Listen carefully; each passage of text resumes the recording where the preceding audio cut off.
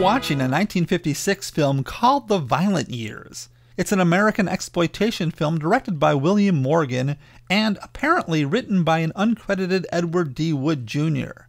It's a silly movie about rich, spoiled girls who have a gang that rob gas stations, rape men, steal sweaters, and their big crime at the end, they vandalize a high school. Anyway, besides the poor directing, it also has some ridiculous dialogue. They're shooting back! What'd you expect him to do, throw powder puffs? Well, our ammunition can't last forever. How many have you all got? Well, then what's in my gun? All I've got left is in my gun. I got 10 shells in my pocket, then poof. We'll have to beat it to the car. The leader of the female mob is Paula Perkins, played by female actor Jean Moorhead. Jean, in my opinion, actually does a pretty good job considering the absurd dialogue she's asked to speak. I began to wonder, who is this woman? So I looked into her a little. She was a gorgeous blonde, a beauty queen who had measurements that drove men crazy. It is said that she couldn't be photographed badly.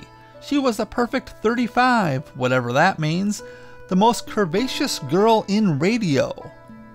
She started movies at age 11. And while her film career never really took off, her modeling, radio, and television careers seemed to be pretty successful. And then suddenly she was gone. Not dead.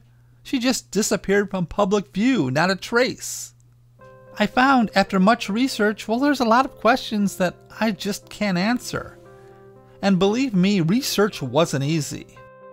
Right away, I saw most biographies, and by biographies I mean the few short ones on Wikipedia and IMDb, state that she was born on February 4th, 1935 in Los Angeles, California, as either Barbara Jean Moorhead or Alma Jean Moorhead. But since she went by just Jean Moorhead, I'm not going to worry about it. And was she born in LA? Almost every mention of her on the internet says so, but in quite a few newspaper articles, she indicates she was born in Knoxville, Tennessee, so I'm pretty sure that's correct. The date of her birth is also up for question. Was she born on February 4th or August 13th? And was it 1935 or 1936? The spelling of her name made things problematic. I found it can be spelled Moorhead, Moorhead, or Moorhead. Of course, there could be 3 different people that all sort of look the same, but I don't think so. On top of that, Barbara Eden, the future star of I Dream of Jeannie, was born Barbara Jean Moorhead and grew up in California. And when you add in the fact that there was a Broadway actress with the same name that died in 1935, well, you can see what I'm up against. I did my best to sort it out, and as far as I know, she is still alive at age 86. So if you out there know Jean Moorhead and want to correct or add a lot more to this video, please let me know. I'll do an updated video in the future. Still, this video should provide more information about her than you can find anywhere on the internet. Now, I found this article in the Knoxville News Sentinel from 1938. The baby is listed as Jean Moorhead. Now, it's probably not the same Jean Moorhead, but the name and place seems to be right, so you never know, so I'm just going to pretend it's her.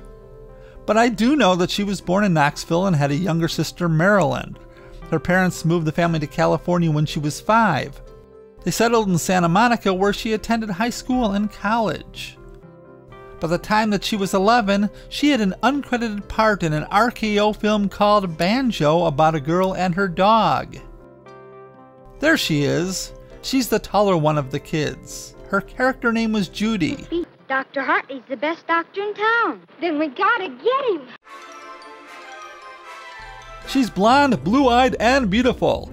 An accomplished ballet dancer with no ambitions to make dancing a career. Dramatic perfection is her goal. I want to grow up to be like Ingrid Bergman, she said shyly. A lofty ambition indeed. It does seem like she was a member of Ben Bard's Playhouse. Ben Bard was a silent film actor turned acting teacher who trained such people as Alan Ladd, Jack Carson, Shirley Temple, Angie Dickinson, Cliff Robertson, and Gig Young. She appeared in a play called Ah Wilderness. In May of 1950, she was one of 4 participants in the Teleteen Queen contest on KECA TV. I don't know if she won, and by September she was in the Miss Teenage America contest. Screen starlet Jean Moorhead will be interviewed during the radio theater proceedings tomorrow at 9 p.m. over CBS WNOX. Now at age 15, she had to go to court to sign a contract with 20th Century Fox. The article said she was discovered by producer Daryl Zanuck after she was in a documentary film about Hollywood. I can find no information about that film. It's not on her IMDb, and it says she signed a 7-year contract with Fox. If she did, it didn't seem to amount to anything. As far as I can tell, she only did a handful of films, all bit parts, over the next 5 years, and only a couple with Fox. Though I suspect there were a lot more bit parts that just aren't listed. But she's very mature looking for a 15-year-old, don't you think? So her acting career wasn't taking off, but that was okay because starting in 1951, she was doing more and more modeling work. Jean was also entering beauty contests, like winning California Elk's Miss 906. 906 is the number for Santa Monica Elk Lodge.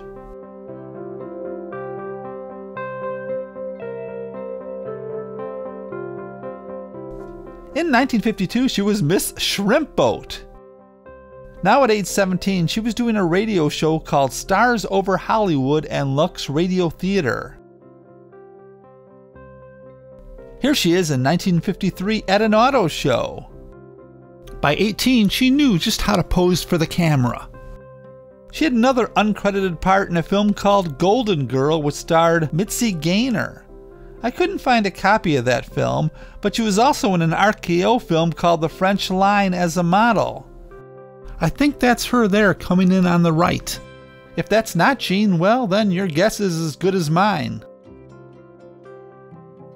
She was always being honored, like being Girl of the Week on Hollywood's Road to Fame and Stars Over Hollywood's March Girl of the Month. In June, she was crowned Miss Hollywood and was planning to represent Hollywood in the Miss Universe contest. First, however, she had to win Miss California, but came in as runner-up to Marcella Roulette. She was named Queen of the Living Show. I'm not sure what that is, but it was for 9 days at the Pan Pacific Auditorium. As we move into 1954, she was still doing the occasional uncredited film appearance, modeling in local television and radio. She had a small part in the 1955 Fred Astaire film Daddy Longlegs as a college girl. My guess is that's her on the left, but again, I'm not sure. She continued with beauty contests as she entered the Miss Rheingold of 1955 contest. Rheingold was a popular beer at the time, who elected a new Miss Rheingold every year to represent the brew. Hey, my respect for her just grew a little bit more. She was chosen the Max Factor girl, and as you can see, again it says she was from Knoxville. It also states that she had done 20 pictures, but only 5 appear in her IMDb.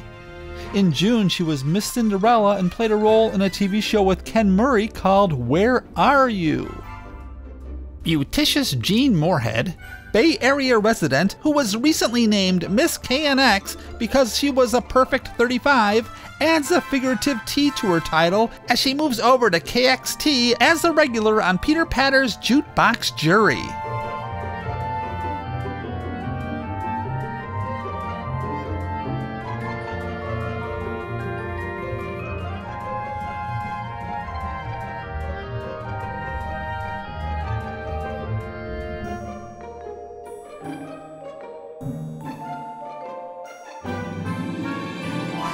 By the end of 1955, she was Junior Chambers Miss America Football, and apparently, it states her measurements were 35, 24, 35.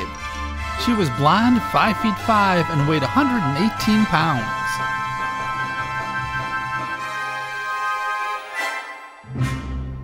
By the end of 1955, she took a big step in furthering her career when she appeared in Playboy. She was Playboy's Playmate of the Month for October of 1955. Keep in mind, that was back in the days when Playboy didn't necessarily show women in all-out bare skin, just enough to tease the reader. The Playboy spread helped the now 21-year-old land the role she's most famous for, "That was a great break for me," she said in an interview. "Before it appeared, I was typed as a real nice girl. The sweet kind. These were the only kind of parts I could get. Afterwards, they gave me the lead in The Violent Years, a quickie movie shot in 5 days, faster than TV. It was about girl delinquents, and I was the chief delinquent." So, in 1956, Jean was a star in a movie called The Violent Years. Okay, it wasn't a big-budget Hollywood flick, but heck, it still gets watched today, and she utters the immortal lines,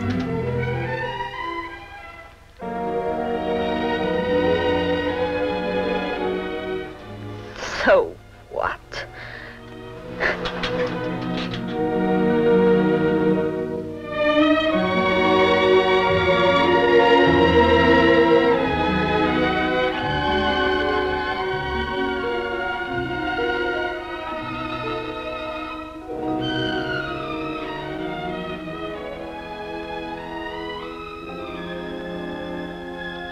Apparently, she made many commercials, including a Coca-Cola commercial that was played all over the country.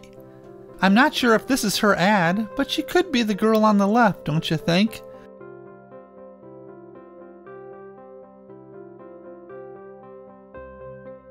And Jean was a model for the new Olympic swimsuit. She also appeared on the cover of TV Week. She was traveling the world. Well, at least I know she went to Australia and New Zealand. Jean Moorhead is one of the prettiest girls on TV, and it's not surprising that CBS officials chose her to go to Australia for the debut of TV. I'm guessing TV was something new in Australia in '56?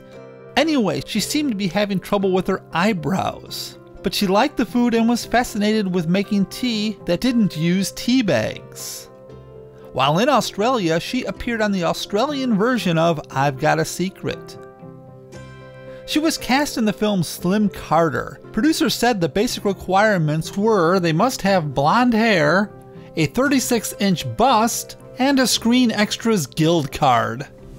I've never seen Slim Carter, and the film doesn't appear on her IMDb. Now here's a bit of a laugh. It says she was signed for the main feminine featured part in The Amazing Colossal Man. Let's watch her featured part.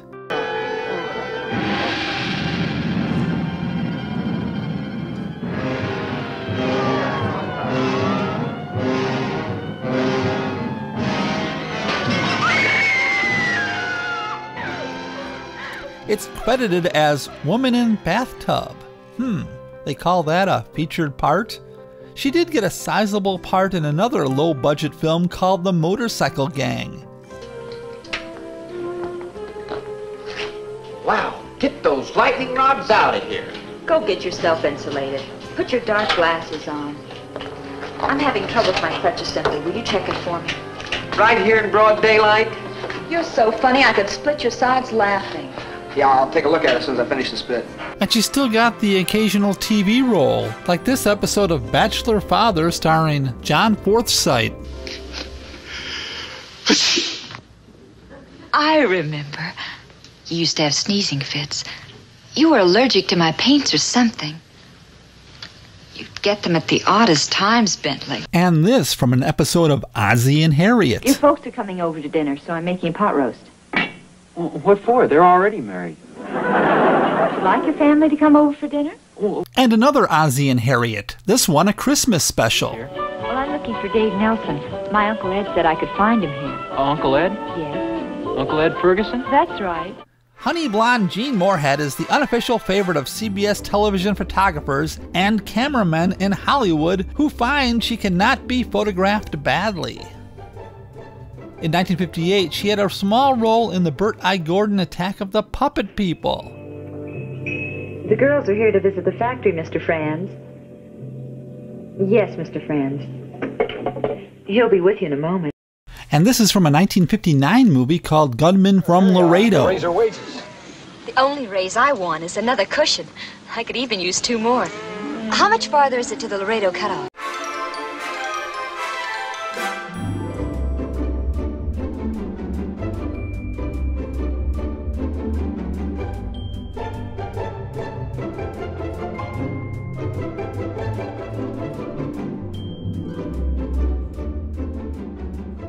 Here she is, chosen as the girl with the smile that sells by members of the Los Angeles Executives Club. And she was crowned Miss Insurance. She appeared in a film called The Atomic Submarine. It was a small part, less than 3 minutes, but she does have a bit of dialogue. Dave, look at me. I'm the mother of your 3 children. Will you please take me home to them at once? There you are. Just drop in any time. Don't bother to call. Just drop in. That's my way of life. She was Miss Lasting Impressions.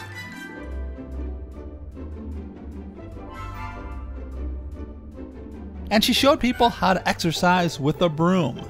Her last film role was an uncredited part in the film Bells Are Ringing in 1960. I watched the film and I couldn't find her.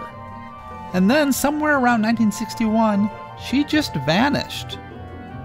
I read that she got married and decided to quit show business. If she did, she must have been serious. After 1962, I cannot find a mention of her anywhere. It is said she married a man named Vernon L. Ankerman on October 7, 1961. The couple had 2 kids, but divorced in 1970. In 1982, she married Doyle Wayne Hill, and the 2 remained together until his death in 2008. I searched and searched some more, but I couldn't find anything else. Not an interview or a newspaper article about her. So if you know anything about her, let Old Man Kelly know. Here's the thing, I hope that when she decided to retire to give up show business and modeling, it was on her own terms, that it was a decision she was happy with and not something that, left her with a lot of regrets for the rest of her life. Anyway, I want to thank you for watching. YouTube audiences are the best audiences in the world. Hey, whatever. Thanks for watching. Bye.